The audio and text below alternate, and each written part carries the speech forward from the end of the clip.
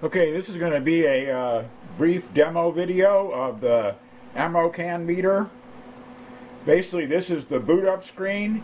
If you see the purplish numbers in the lower left corner, that gives you the MAC address, software version, and the port, which helps you set it up on the internet, which we'll get to in a separate movie. Okay, first function we'll look at here, V1I1. Okay, this measures a voltage, a current, and the angle. The V1I2 mode is identical, except it uses the clamp-on input. So I won't go into that.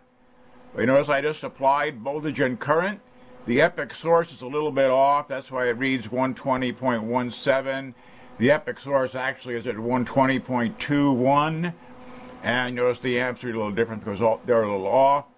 I have set it 45 degrees. See, the angle is 45.0405.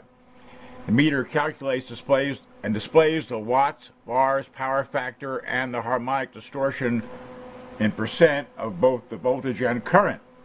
The power quality button, press that, gives you the individual harmonic levels. You know, so I changed the epoch to 120 hertz.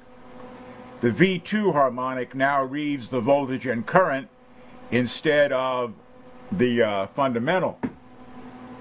So that gives you the amplitude of the harmonic. Over here in the vector, the THD is the percent harmonic distortion. Okay, as I said, the V1I2 is identical, except for the use of the clamp-on. There is another mode. Okay, the other mode for voltage and current is the V1I3 mode.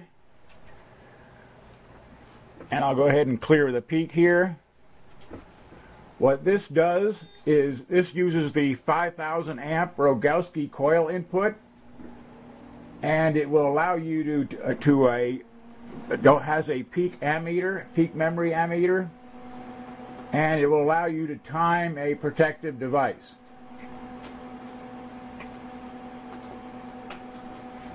Other than that, I just turned the voltage on. Other than that, the features are the same as the V1I1 and the V1I2. What I'm going to do is I'm going to start the current.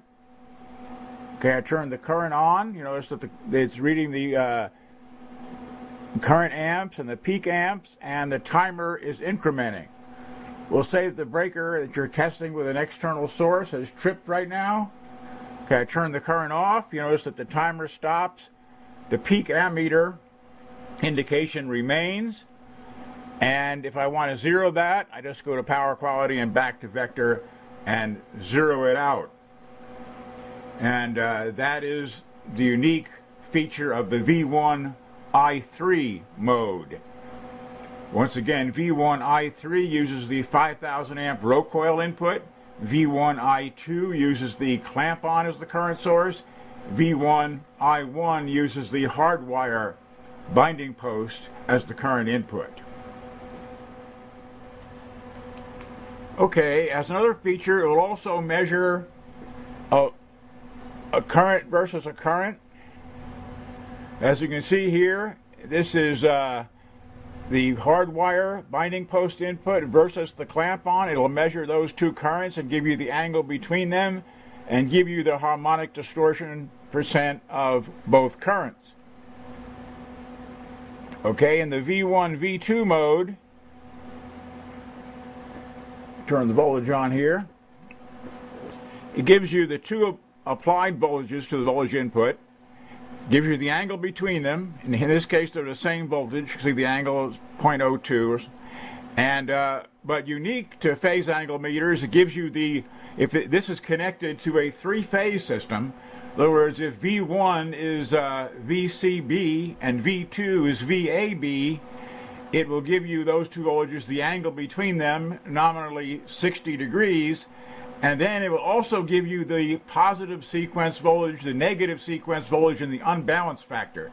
Since the two voltages are the same and in phase here, the positive sequence and the negative sequence are equal. and the unbalance factor is unity. So this helps you detect any unbalanced conditions that may exist, which can be harmful to connected motors. So this is very helpful, especially if you have like open delta PTs on a metal-clad switchgear. Very helpful in identifying the voltage unbalance that may exist. And let's see, that's about it.